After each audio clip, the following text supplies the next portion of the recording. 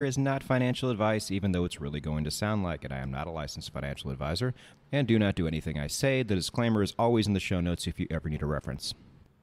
It is the 10-Minute Contrarian podcast, and this past Monday in the United States stock market, we had a little bit of a drop, didn't we?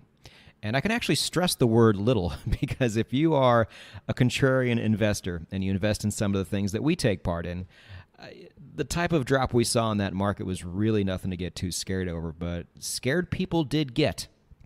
Twitter was going nuts. Financial media was going nuts.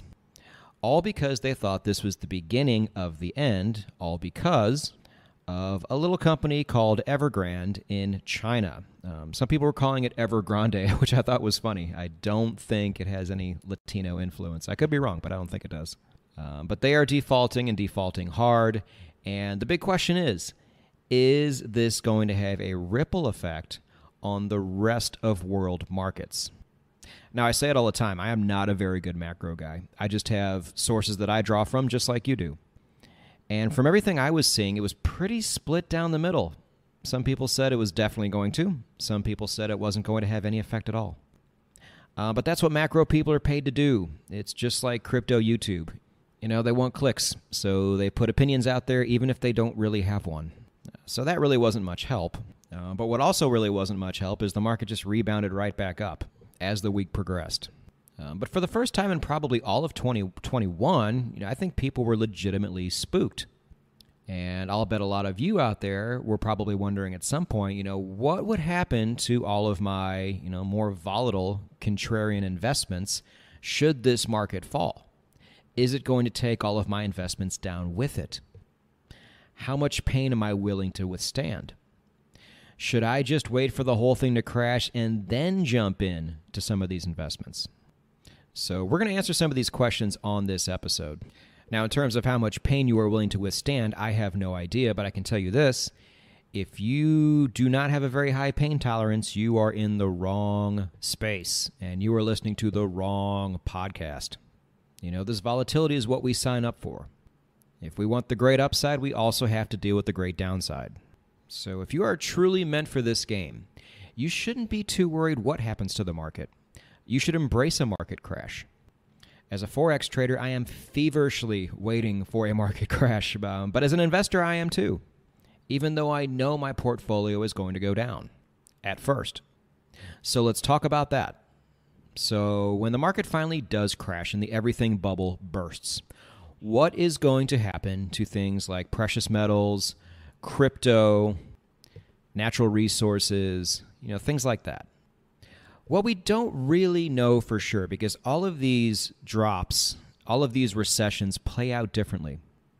Now, fortunately, we do have a bit of history on our side, very recent history, which is nice. We have March of 2020 to look back on.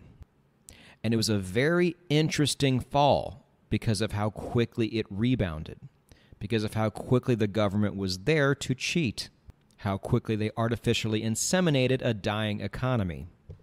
We've never seen anything like that before.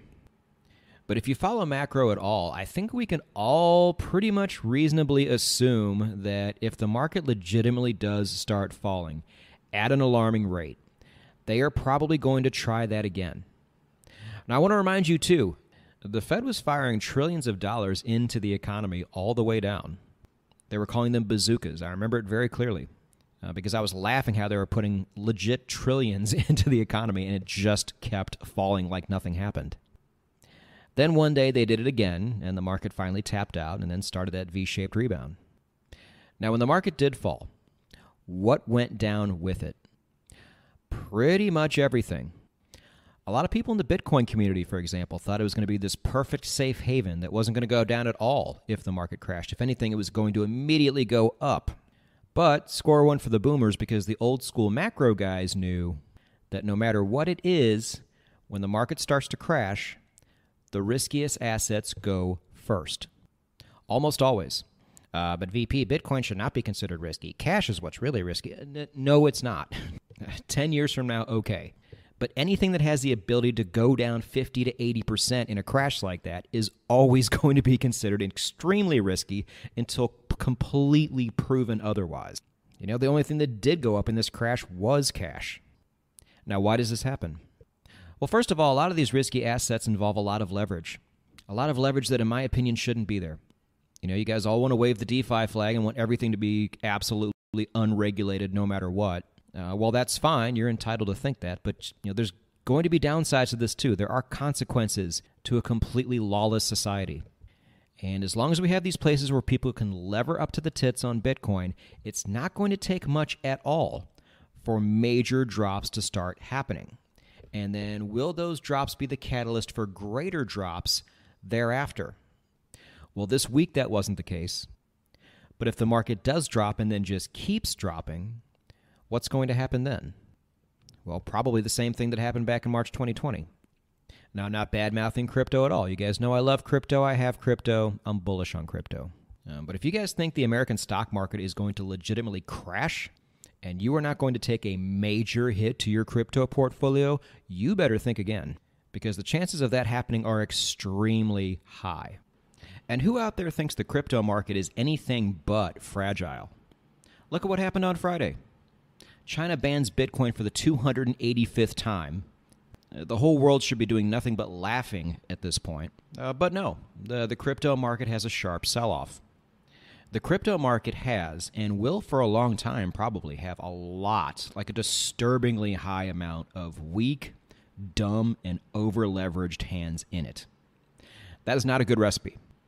That is a manipulator's dream come true. So if a complete non-news story can take the market down the way it did, what do you think a stock market crash is going to do? Now, I don't even feel like I should have to explain this, but there's so many people out there that think the crypto market is just this immaculate, bulletproof market, and it's the complete opposite.